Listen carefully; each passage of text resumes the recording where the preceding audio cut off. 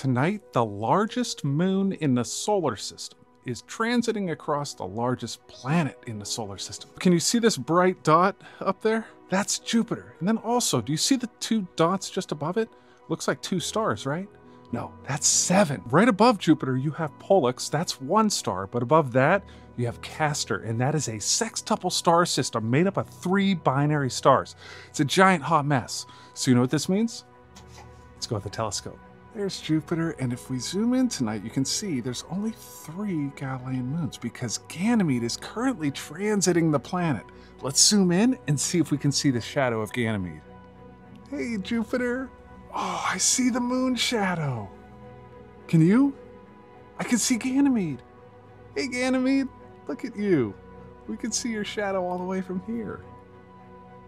That's amazing. All right. Let's go up to the 6-star system of Castor. There is Castor shining super bright tonight. Wow. Kind of wild to know there's 6 stars there, but you can see it's kind of a little bit of a hot mess. You know what we've got to do? Disco ball. There we go. Party on Castor. All right, guys, so if you get the chance, get out tonight. Check out the night sky. There's a lot to see. And yeah, we have Pollux and Castor right above Jupiter tonight. There's a party on Castor. All right, we'll see you soon.